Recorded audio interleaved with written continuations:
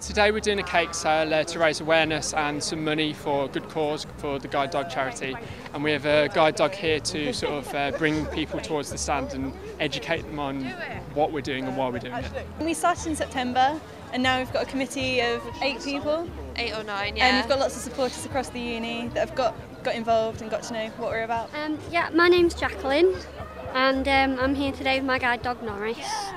And it's really good, yeah, there's been lots of people coming to meet him, which is really good for guide dogs. It's wonderful when people actually support guide dogs, and it's so nice that they've actually sort of taken the initiative to set all this up themselves, and it's lovely to know that there's support out there for such a great charity. Other than socials, we've got a few of our more able-bodied members to go on. They're doing some challenges, so they're taking part in the 10k varsity run, which is coming up in a couple of weeks, as well as looking to take part in events such as Tough Mudder maybe in the future. Furthermore, we've done some events such as the Christmas wrap, which involve us going into shopping centres and wrapping presents for people and raising some money for charity.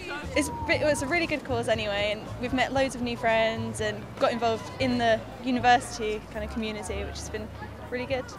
He was actually trained in London, so he's used to lots of people around and the hustle and bustle, and he was at university with me down in London, so he loves the university scene. It's really nice, especially when you get to go to places where you see the people who have the dogs as well, because you can see how it's changed their lives. So it's really good. Yeah, it's been really good, and we've also been getting involved with the actual Guide Dogs Association themselves, so we've been able to do outside events, like do fundraising at Crystal Peak Shopping Centre, so that's been good to meet the Sheffield locals and get involved, and also meet the other dogs as well, so that's been nice.